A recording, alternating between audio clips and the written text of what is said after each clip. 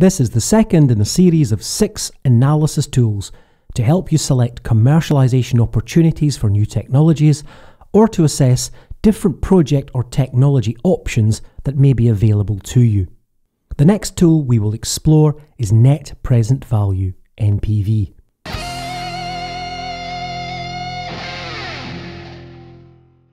This is a calculation you need to be able to perform with ease.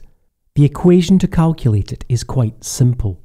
PV refers to present value. CI is the cash inflow you expect to make from the new product. X is the discount rate or interest rate that you would expect to receive by simply depositing the money in a bank or investment scheme as a less risky alternative to launching a new product. N is the number of years after which the investment is made that you will receive the cash inflow. In this example, we will use a discount rate of 10% for ease of calculation. So the X component is equal to 1.10. If the interest rate was 5%, it would be 1.05, or 1.15 for a 15% interest rate. It's easy to calculate.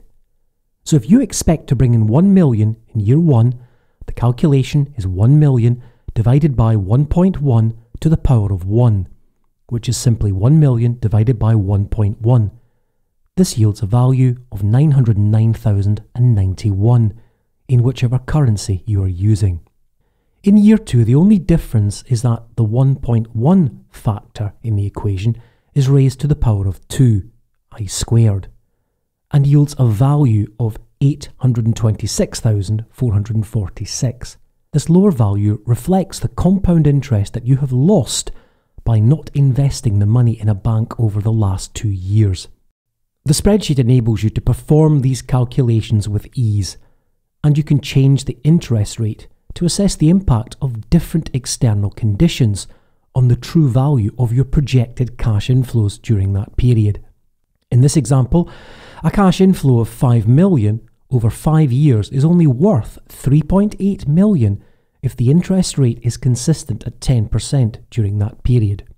Unfortunately, many entrepreneurs fail to realise the actual value of investment isn't always as high as you think when you consider what you could have returned by simply putting the money in the bank. Calculating the discount rate is a really important factor to consider when performing all of these calculations. I suggest you have a play with the spreadsheet and look at the impact different cash inflows can have on your long-term profit. For example, try offering an initial discounted price to improve cash flow. This might help your profit and cash inflow if the discount is lower than the external interest rate. This is something I suggest you also try with the next calculation, internal rate of return, or IRR.